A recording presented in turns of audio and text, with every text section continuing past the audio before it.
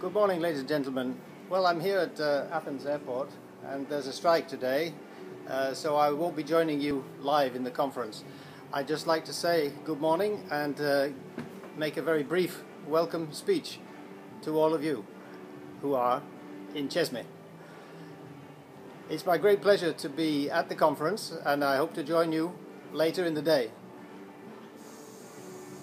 My message is about the importance of accessible tourism as the main focus of what we should be thinking about for the next 5 to 10 years.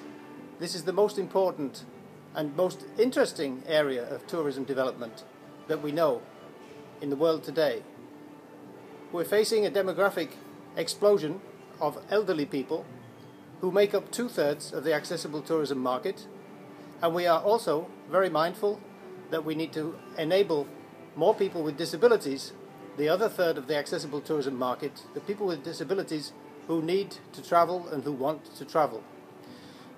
So, we are very pleased to be part of this conference, to organize a conference for the first time in Izmir and in Turkey, in collaboration with the Turkish Ministry and partners in the region, and of course with our colleagues from the Middle East, North Africa region as well.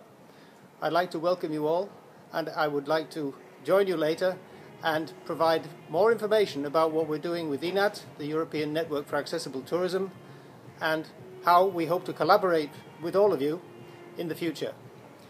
So I'll leave it for now from Athens. I'll be back at the airport tomorrow to take my flight and hope to see you Friday afternoon. Thank you very much and have a good day. Bye-bye.